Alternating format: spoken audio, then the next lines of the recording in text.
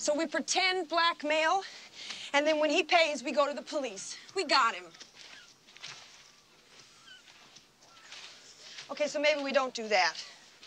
Alex admitted he might try to talk us out of that, but whatever, it's up to me because she was my sister. Okay, let me say something. And he's got to pay. Wait, let me say something, all right? Let's say you are right, okay? You're not right.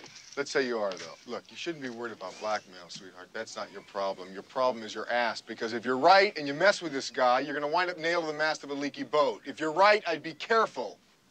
You know, very, very careful. Sure. Sure. Sure, that's why you go shouting out your whole story in a restaurant full of all Cord's friends, people who work for him? Well, actually, Rich, you know, I'd say that you're the one that ought to be very, very careful, not us. You're the witness, remember? That's right. Your fantasy, my ass. All right, so we'll be more careful. But he can't get away with it. No, of course not. The forces of good. A little blackmail, a little perjury. You can all retire to a tropical isle, live in luxury. Hold it, Bone! You sanctimonious bore. Who the hell are you, anyway, huh? The fastest dick on the beach? Hell. While you were getting laid in the Ivy League, I was getting my ass shot up. So don't give me any lectures on morality. In fact, Rich, let me give you one. Don't tell me, let me guess. This is gonna be the one about how you see life exactly the way it is, right? Everything's a total crock of shit? Or is it about your leg? Oh, please, not the leg. God. I watched the war on TV just like everybody else, okay? Thought the same damn things. You know what you thought when you saw a picture of a young woman with a baby lying face down dead in a ditch.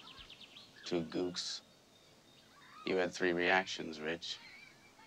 Same as everybody else. The first one was real easy. I hate the United States of America. Yeah.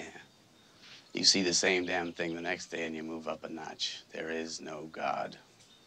Yeah. But you know what you finally say? What everybody finally says? No matter what?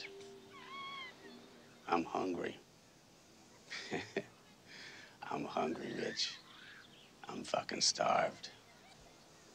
So you pick out somebody to blackmail. I didn't pick him out, you did. And he isn't somebody. He's responsible. For the girl? For everything. Him and all the motherfuckers in the world just like him. They're all the same. So let's blow up AT&T, huh? You know why they're all the same, Rich? Because it's never their ass that's on the line. Never. It's always somebody else's. Always yours, mine, ours. So leave off the morality, okay? And don't write me off as a money-grubbing bastard altogether. Okay. But you don't need me. Do it yourself. That way you don't have to split the money 2 ways.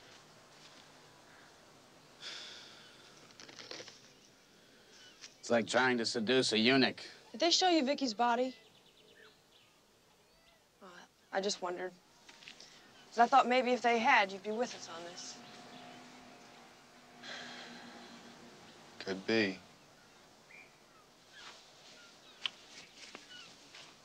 Where are you going? Sailing. You want to come, Alex? I'd like to. Oh. Maybe revenge isn't the only thing on your mind.